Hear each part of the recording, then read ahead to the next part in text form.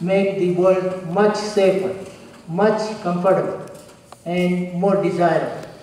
So I think each one of us contribute, even though an epsilon, in a measure of smallness, but collectively we contribute to the society tremendously. So we all should take pride in what we do.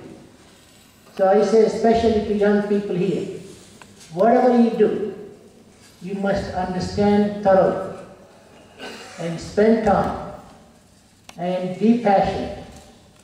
You know, without these elements, you just get a degree.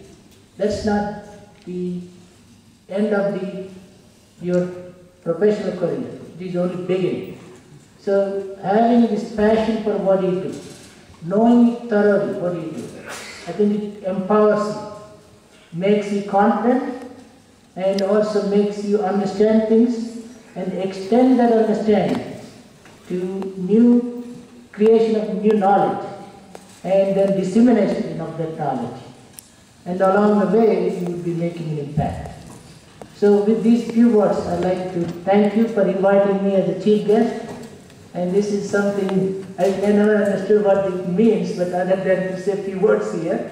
But it is a very good opportunity for me to say, you know, this two things that I said: spend time on what you study and be passionate about it.